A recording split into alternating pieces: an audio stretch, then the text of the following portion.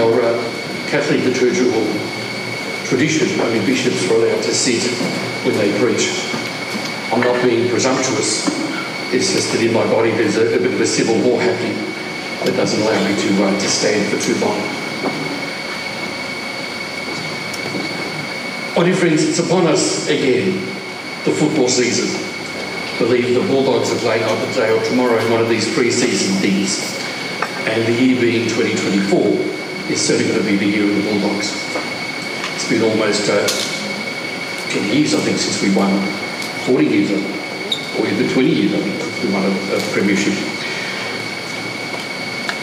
But the season begins with a great amount of preparation. As you know, as good as the players are, they have to go through a certain preparation period, a certain ritual of exercise, a certain ritual of diets, to say no to certain things and to say yes to others.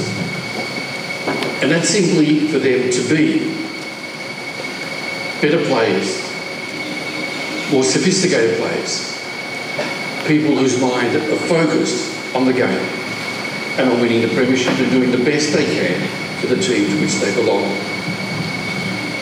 We know what happens when players tend to break that regimen and that routine. The papers are full of league players who have perhaps made the wrong decisions, even though they have been asked to live a certain way. If they don't follow that routine, something happens. Not only do they not live to their full potential, but also they let their team down. They let their players down. They let their supporters down. So it's important for them to be as highly trained as possible.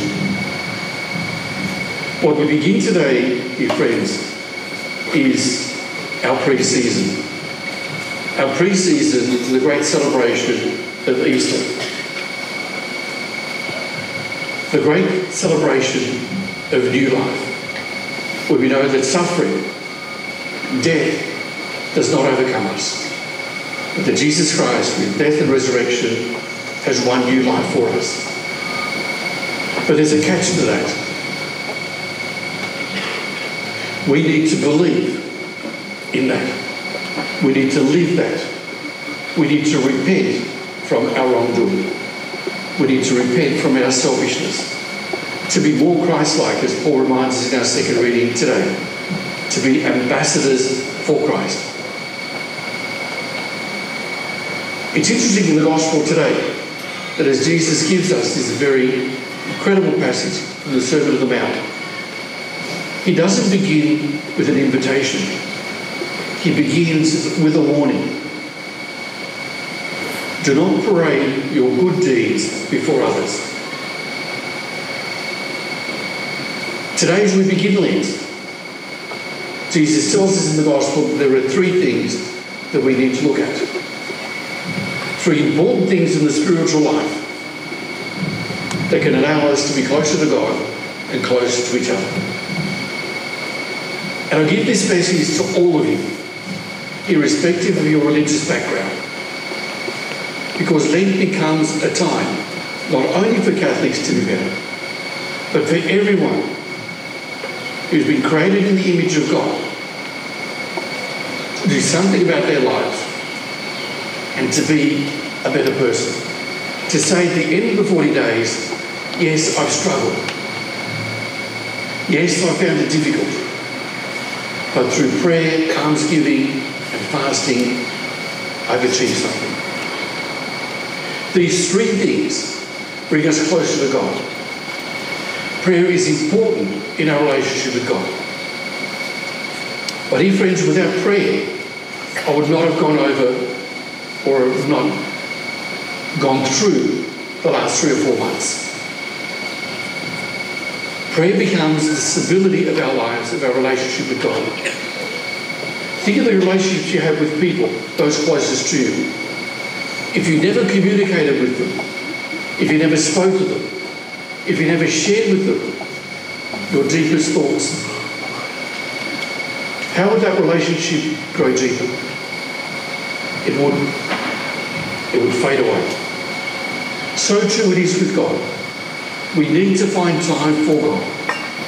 So maybe this Lent will be a time perhaps to give up for a while our electronic media. Even though on the media there are certain great websites that allow us to pray and pray deeply. But if we can use that in order to get closer to God in prayer, to tell God what's in our hearts, to ask God for the strength to truly be His ambassadors to the world. So that's the first thing. Fasting became a great thing in our Christian spirituality.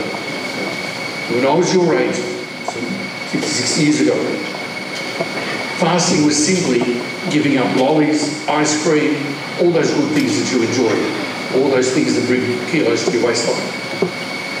But I truly believe that in Lent, the church is asking us for a broader interpretation of fasting. Not only to fast from food, as a recognition that there are people in our world who are struggling with the basic elements of life, but to fast from gossip, to fast from bullying, to fast from giving the evil word, to fast from making life difficult for other people. As Joel reminds us in our first reading, that what God wants is a broken, contrite heart. This is the essence of what it is to be an ambassador for Christ. So maybe as we consider this element of fasting, we could consider the fact that we need to abstain from those elements that cause problems and issues to other people. Gossiping, fighting, bullying, making life difficult for other people. And that's where the third element comes in. Almsgiving. I remember when I was in primary school, Sister, whatever her name was, talked about almsgiving. I had this image of ripping off my arms and giving my arms to people. But it's almsgiving from the point of giving something of myself to others. After this Eucharist, we'll have the launching of Project Compassion.